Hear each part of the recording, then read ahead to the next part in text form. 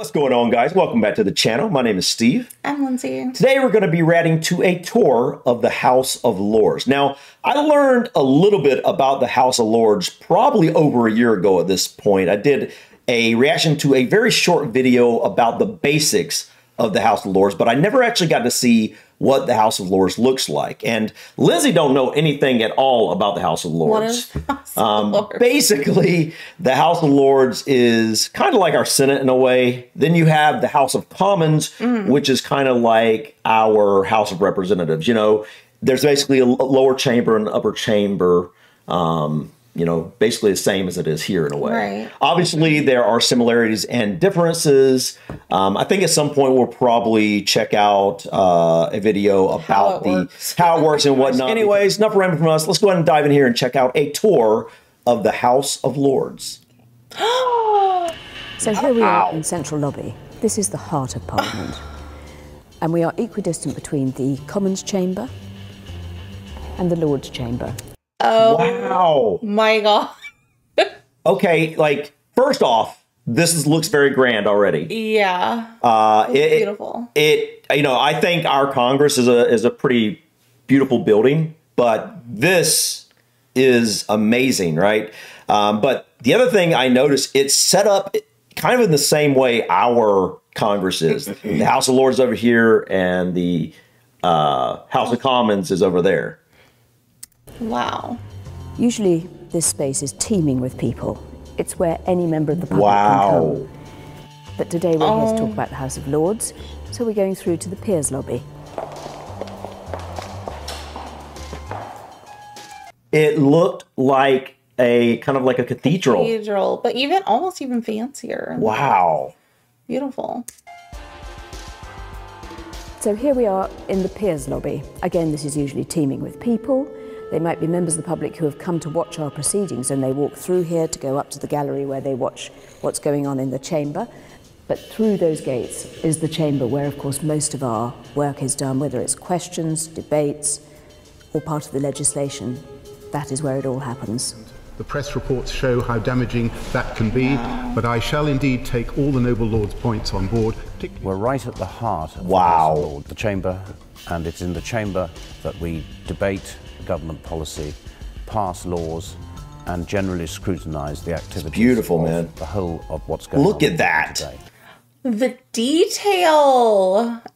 It is gorgeous. Wow. My goodness, it's grand. Yeah, that's beautiful. I remember briefly seeing a little shot of kind of the bottom and stuff, but I didn't get a still of like this. Yeah, because like just looking at the floor, you don't when there's people in it and stuff. Yeah, you don't expect the rest to look like this. Dude, that's beautiful. Look at the stained glass. This literally looks like a church or something. It's beautiful. Like, wow. Man, I wonder how old this building is and how old what we're looking at is. And I'm sure it's really old at this point, but it just goes to show you that they do not make, like, would they even make something like this nowadays? If they had to rebuild some sort of parliament or something? Probably not. And despite the gold leaf, the carved wood, the heavily embossed leather, it's actually very much a working chamber. And I'm standing at the dispatch box, which was where government ministers lead with government business. However, I can report to the House that a pilot to return these bookings. Behind me on my right here is the government side, and most of these benches are occupied by the peers who are of the government party, save that right at the far end over my shoulder is where the bishops always sit. I'm now crossing the chamber of the House of Lords onto the opposition side, and the opposition sit along the benches on my left.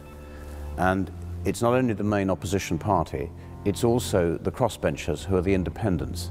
And one of the unusual characteristics of the House of Lords is that there is a large independent presence, which means that no one party has an overall majority.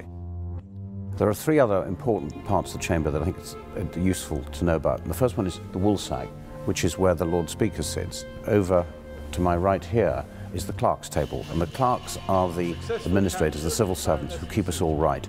And finally, over my... Oh my goodness. That's what I kept on seeing like just a second ago, and I'm like, wow, that is magnificent. I like how, at least the way he describes it, it makes it seem very unbiased. Like seems much more effective than ours is. Well, I think the difference is that, smaller parties have more of a chance of getting into government in general there. Like here, if you're a third party, you basically stand like next to no chance, unfortunately, getting in. I'm not a fan of our two-party system here. And it truly is a two-party system because, like, you can't even get other parties up on the debate stage, really. Or on the ballot. Now, you can occasionally you see one of the smaller parties, win some kind of local election occasionally, but you never see them win a federal election. And it's so frustrating. And I really want to learn more about how the different parties and whatnot operate. I want to learn more about the parties in general, because I really haven't looked into that too much. I got a couple of the party names in my head, but I don't really know anything about them, to be honest. Right. But that's magnificent, guys. Wow. My shoulder is the royal throne. So here we are in the Grand Committee Room, but it's also known as the Moses Room. And you will see from that picture of Moses coming down the mountain why it's known as that. It's used for debates and where we discuss some of the detail of the legislation. It enables the chamber to be used for one bit of legislation and here for another. And the minister sits here at the dispatch box, his civil servants sit behind him, and members of the public can sit here and watch the proceedings in a very intimate experience for them. Wow. I don't think we can do that here. Not like that, generally speaking. Do you have to like get some sort of tickets or something to do that? Can you just show up? Because obviously there's limited room, so maybe you can. Maybe first come, first serve. I would love to do that. I don't know if me not being a British citizen could do that, but I would love to do that if I had an opportunity to. Let me know in the comments, guys. Is it possible for like a foreigner to go in there? I would guess that would be kind of like maybe not allowed. I'm thinking a foreign. You really like, what business do you have? Right, like what business does someone who's a foreigner have in there? I just find it very interesting. Yeah. Right, that's the thing. It'd be really interesting. We're in one of the division lobbies. This is where we settle our arguments. There are two division lobbies, one for content, which means you're happy with the argument, and the other is the not content, where you disagree, and we're in the not content. If there is a dispute, it is put to the vote. When the vote is called, bells ring throughout the Houses of Parliament, and you have 8 minutes to walk through this lobby. After 8 minutes, they see how many people have walked through. They go into the chamber and they will read out who has won and who has lost. And that's the way we settle our arguments. This is the Royal Gallery, and the gallery is used for ceremonial occasions, which don't take place that often, but it's used every day for meetings. For example, here we have a table, 6 chairs. There are other tables like this, and there may be a meeting which has been set up involving people from outside the Houses of Parliament, or it may be simply peers hatching together some plan. Sometimes it's very crowded and very busy, there's a lot going on, and other times it's very quiet and slightly spooky, particularly. Wow, I just wanted to stop for a second and get a look at this. I love this. I do too. It's grand, man. But I think it would take me a moment to really get to really grasp how their government functions. For the simple fact, the terminology differences, like peers, for example, and just then they use terms like MPs. Obviously, that's not the House of Lords. That's House of Commons, if I'm not mistaken. And then there's like the Prime Minister, and there's all these terms. I know a lot about our government, but I don't know, it's hard to, take what I know with our government and apply it because the terminology is so different. And obviously I can see so many differences in the way they function here. But I will say, I can appreciate the way it sounds like they operate. It sounds smoother. It sounds like you would get through arguments maybe a bit cleaner or seems faster. More accountable. And less biased, which are all great things in terms of. Of course, that might be because I despise our current like two-party system so much. So many of our politicians are bought and paid for. That's the big one. They are just, they go in with no money, and then 5 years later they're worth tens of millions of dollars, and you know, like they just sold out. Yeah. And they're not looking out for the interest of the American people. I don't know if you guys have a lot of problem with that in the UK. I'm sure there is some of that. There's probably in every government there's going to be corruption. But I wonder on what level.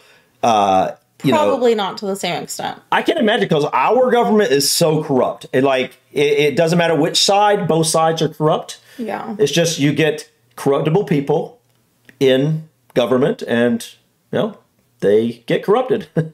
Yeah. Yeah. But anyways, let's continue. Late at night. That way is the chamber, but it's on the upper floor that a lot of the work is done, in the committee rooms. So massive. That's crazy, man. Well, we're up on the committee corridor with the House of Lords chamber over there and the river over there. You just get that sense of everything's alive here. All the issues that are worrying people out there in the street, they're actually going to be talking about here in this corridor. Well, we're up in one of the committee rooms. Some of the rooms are bigger than this, some are smaller, but they all pretty much look the same. And this is where we do the important work of scrutinising government policy and trying to influence future public policy debates. You'll have people from all parties, and indeed no parties, coming together to really dig deeply into an issue that we feel strongly needs investigating, be it energy or transport or how we're going to feed the world in the future. So these doors here mark the end of the House of Lords committee corridor. Down below us is the central lobby, which is the central point of the Houses of Parliament, with two chambers flowing off from it. The House of Lords on one side, House of Commons over there. There's not much else to say, but wow. Beautiful, beautiful building to go to work in. Yeah. I kind of want to learn, figure out when this building was built. Mm-hmm. So I think we'll go look at that real quick. And I want to make sure it's the building I have in my head. All right, guys. So yes, it's called the Palace of Westminster. Okay, so that is where... It was built in 1016. Wait, no. It says built 1016 and later. Like, obviously, demolished, there's been additions and... Demolished 1834 due to fire. Oh, my God. That must be the Great Fire of London. I haven't, learned about that, but I know that there was a massive fire, obviously. It was on purpose. So somebody wow, that's a shame that got burned down. So this building isn't nearly as old. This building was built between 1840 and 1876, but I guess it's on the spot. And I'm curious, do you think parts of it are still original? I don't know, I'm guessing that it's this may look similar. I'm guessing that they probably, yeah. But so it's not as old as I thought it was, but it's beautiful. Mm-hmm. So beautiful. I was wondering what you called it.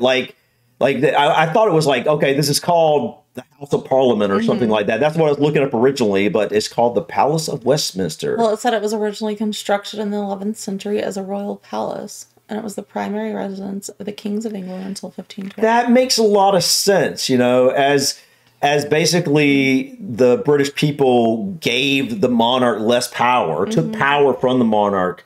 They used the palace there, I guess, to, create the government. Yeah. I guess that's basically what happened.